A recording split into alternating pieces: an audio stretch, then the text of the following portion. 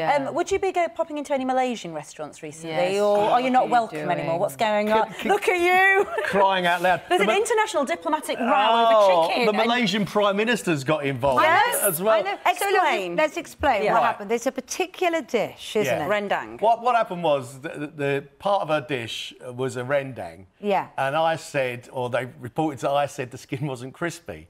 I didn't mean it should be fried. The Prime Minister But rest assured, the best cooks will always go through. Yeah, absolutely.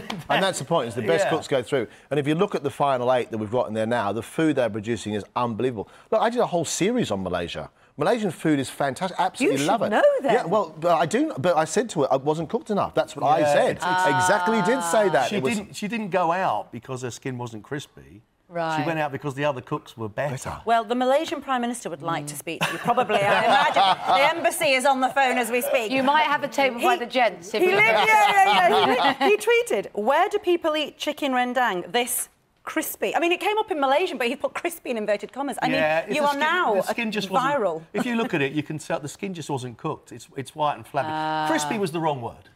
Yes, OK, there's a mea culpa there. But the skin wasn't cooked.